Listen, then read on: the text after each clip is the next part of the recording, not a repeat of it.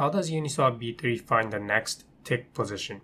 For this example, we'll be using the tick equal to minus 200,697. Here's the same number in binary. As a review, this sequence of bits splits into two parts. The first 16 bits is called the word position.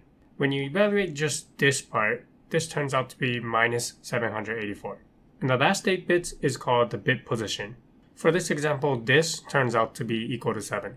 We'll be using this example to find the tick to the left and to the right of this tick. Let's start with the example of finding the next tick to the left of the current tick. The next tick will be less than or equal to the current tick. This means that on the tick bitmap, we'll need to find the bit to the right of the current bit. Let's start with the example of the tick bitmap. Let's say that we access the key minus 784. This is the word position. Accessing this tick bitmap will give us the value of uint 256 sequence of zeros and ones. Now in our example, the bit position was 7, and we want to find the next tick less than or equal to the current tick. So over here, what we want to look for is a 1 to the right of the 7th index. To find the one at the 7th index or to the right of it, we first create a mask. The mask will be all ones at the 7th index and to the right of it. To the left of the 7th index, everything will be 0.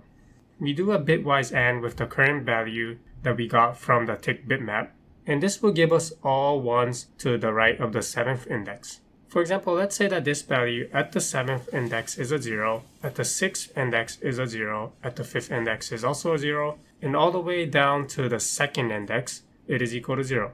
Let's also say at the 1st index, we have a 1, and at the 0th index, we also have a 1.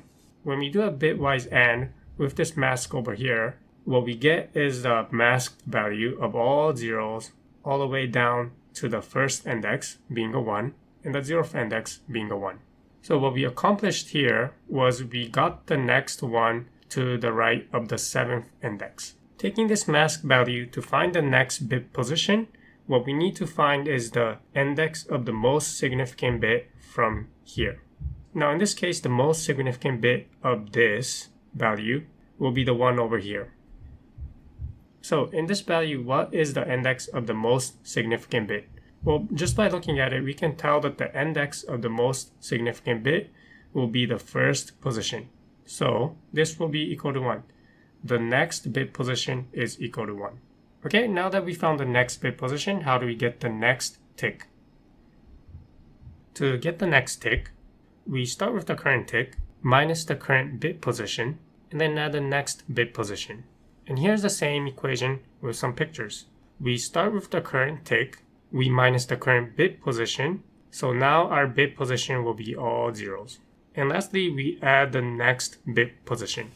And this is how we will find the next tick to the right of the current tick. The next tick which is less than or equal to the current tick. To find the next tick which is greater than the current tick, we will do something similar. On the tick bitmap, the next tick will be to the left of the current tick. So we search left on the tick bitmap. For example, let's again start with the tick bitmap and let's access the key minus 784. Again, this is the word position. We get some kind of value of uint 256 sequence of zeros and ones. The 0 means that there is no tick here, and 1 means that there is a tick at this position. Again, for this example, we'll be using the 7th index. This is the bit position that we said earlier for this example. And we want to find the next tick greater than the current tick. So this means that we'll need to search left of this sequence of zeros and ones. To search for all ones to the left of this 7th index from this sequence of zeros and ones, we first create a mask.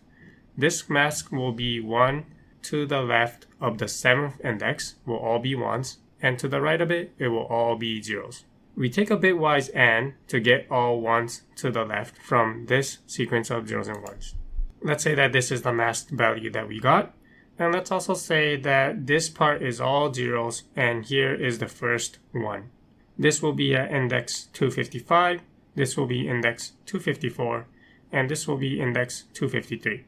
To find the next bit position to the left of the 7th index, we will need to find the index of the least significant bit from this masked value. Now we said that for this example, the first one that appears in this masked value is 1 over here, and we said that to the left of this one is all zeros. So what is the index of the least significant bit from this value? Well, it is this 1 over here. Since for this example, to the right of this 1 is all zeros. So this is the least significant bit. And what is the index of this one?